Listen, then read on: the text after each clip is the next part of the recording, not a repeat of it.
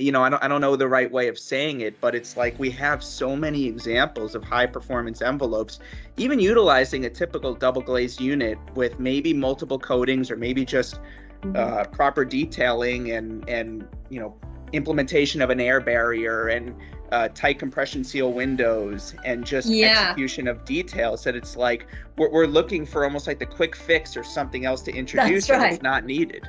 That's actually a really good point. I think if you talk to a lot of consultants, they would say, we already have pretty good what they call clear field. So good opaque panel, good opaque and good transparent, fenestration performance. But what we're missing is all the thermal bridging and the air leakage around the interfaces. And we have not spent enough time plugging those holes. It's kind of, if I think about a dam, right?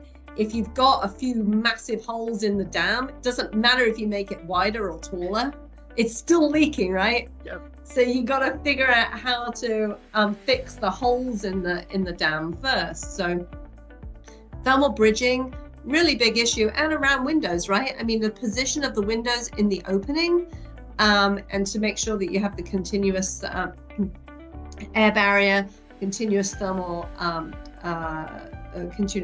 plane. So I think you're absolutely right. We haven't dealt with those details yet, and it comes to also in commissioning.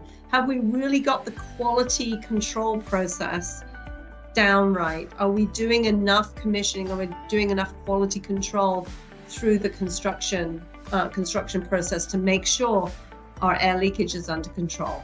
And make sure that we've dealt with all those thermal bridging issues. And then we can start making the windows better, or Maybe making the introduce opaque triple panels. glazing at that point, but we don't need to Right. start with it potentially.